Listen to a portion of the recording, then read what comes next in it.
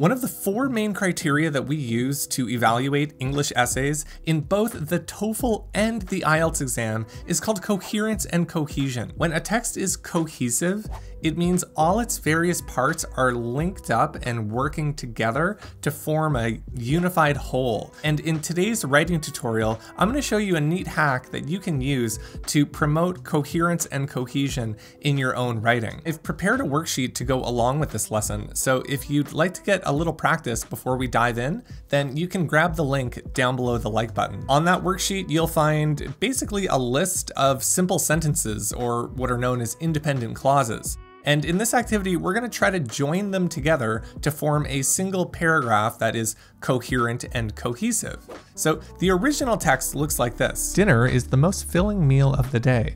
Our stomachs often get full during dinner. People often buy antacids to ease digestion. An antacid is a white tablet made from minerals, salts, and other ingredients. Digestive aids come in different prices, from $2 to $50 and more. Rolaids is an American brand of antacid made with calcium and magnesium. It costs $8 per bottle. So a good way to think about this is to say that the sentences in a paragraph link up to form a path that takes the reader from point A at the beginning of the paragraph to point B at the end. Each step along that path is formed by an independent clause, which is basically just like a simple sentence. It's the smallest unit of meaning in the language. So we want to make sure that the reader has a smooth journey along that path. Every step along that path, every independent clause should link up with the previous one in a logical way so that the reader can move smoothly from point A at the beginning to point B at the end. But a primary feature of intermediate writing is that writers will represent every little idea using independent clauses. And when you do that, it's kind of like you're creating these garden paths off of your main path. The reader thought they were moving in a straight line from point A to point B, but now all of a sudden all these minor details are being represented in independent clauses, and suddenly that straight path is starting to take all these twists and turns and branching in different directions, and it can be quite confusing. So the way that Fluent writers control this is they make decisions about which information is important and which information is not important, and they make sure that all that important information lines up in independent clauses. And they take the lesser important information, background information, the descriptions, that kind of thing, and they package that information in what's called dependent clauses. Dependent clauses just mean that they can't stand on their own. They must attach to an independent clause in order to mean something. So if we were to look at these first sentences, first one is dinner is the most filling meal of the day, and our stomachs often get full during dinner. Now we know that this passage is not going to be about dinner, the definition of dinner and that kind of thing. The passage is about when our stomachs get full and what people do to help that. So what we want to do is take the lesser important information, the background information, the descriptions, the definitions, and we want to take them out of those independent clauses and put them in dependent clauses. So we're going to make this the focus of our sentence. We're going to make this clause independent, and we're going to try to get this clause out of the way by making it dependent. And there are a few different kinds of dependent clauses, but the one that we're going to be looking at in today's lecture, and I'm sorry for all the grammar terminology, but there's really no way around it. We're going to be looking at what are known as non-restrictive relative clauses. These are those clauses that begin with a comma and a WH word like which or who. They basically function like adjectives, providing some background information about something in the main sentence without drawing too much attention to itself. So as you know, with a non-restrictive relative clause, we're not going to repeat the same word twice, so we replace it with a pronoun. In this case, it would be which. And then we insert that next to the thing that it's modifying, which is the most filling meal of the day. However, this non-restrictive relative clause is using the verb to be.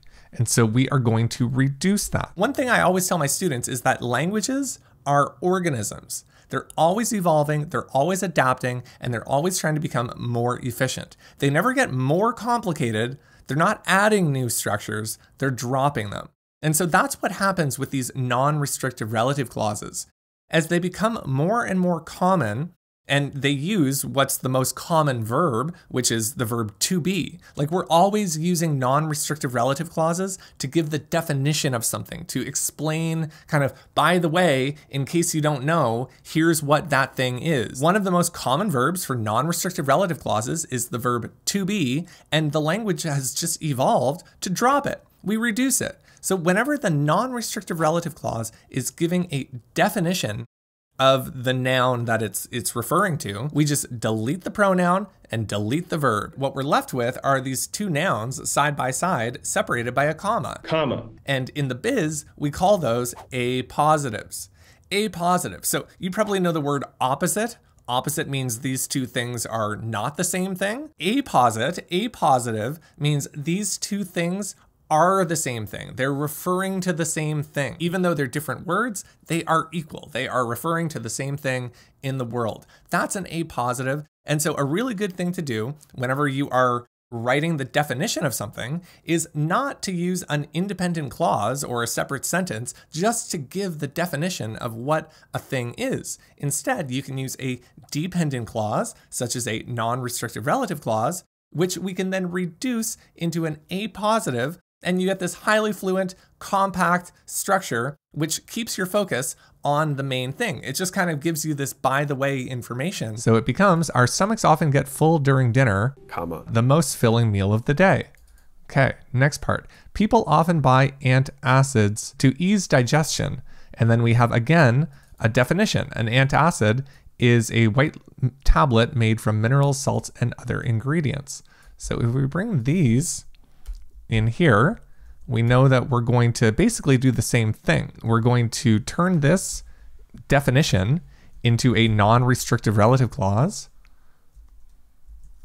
with the pronoun which, and then we would insert that right next to the thing that it's modifying, which are, because we're modifying antacids. People often buy antacids, which are white tablets made from minerals, salts, and other ingredients, to ease digestion. But again, because this non-restrictive relative clause is using the verb to be, we can reduce it into an apositive. So it becomes, people often buy antacids, white tablets made from minerals, salts, and other ingredients, to ease digestion. And so that's what we're doing with this exercise. For any of these clauses that are just giving a definition of the thing, well, one, we don't want that to be in an independent clause because it's calling too much attention to itself. So we're gonna make it dependent by using a non-restrictive relative clause. But then, because those non-restrictive relative clauses are using the verb to be, we're gonna reduce them. We're gonna delete the pronoun and delete the verb, and what we're left with is an apositive. The apositive is this very efficient, very lightweight way of defining the thing that you're talking about without using a whole other clause, which is like a garden path off of your main road from point A to point B. And that's great because it's keeping our focus on people buying antacids, which relates logically to their stomachs getting full during dinner. So the definition of dinner is made dependent. We're not focusing on that. And what we're focusing on is people buying this medication to help them with digestion. Can I give you another tip? Are you ready? Okay. Another great way to promote coherence and cohesion in your writing is to organize the information in your sentences from old to new.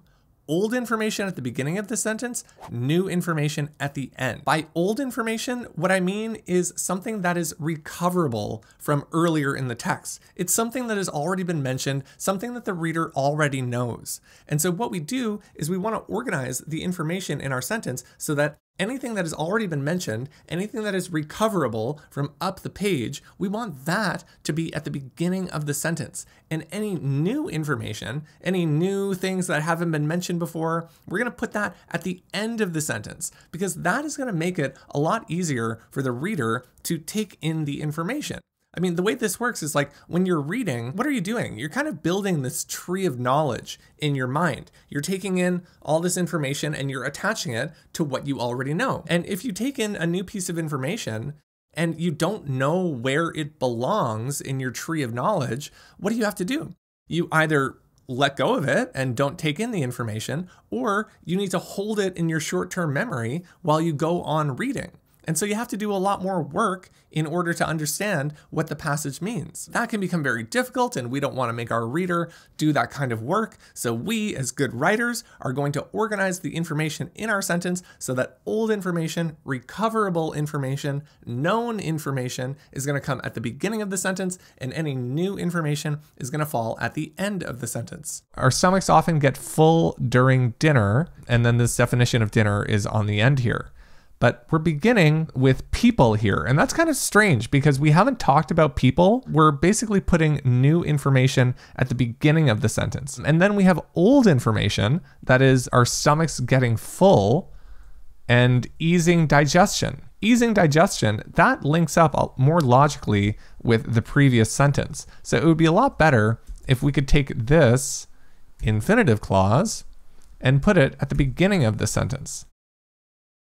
To ease digestion, people often buy antacids, white tablets made from minerals, salts, and other ingredients. And now we have digestive aids come in different prices from $2 to $50 and more. I think that's fine. We don't want this sentence to be floating around on its own. Again, because cohesion is talking about the internal structure of a text. So we want to make sure that this piece is linked to the other pieces. So how can we do that? What's its relationship to the sentences around it? Antacids is a member of the class digestive aids. And since we're moving up the taxonomy, we can represent this relationship using the determiner such. Such digestive aids as the one that I just mentioned. Those and other ones, such digestive aids, come in different prices from $2 to $50 and more.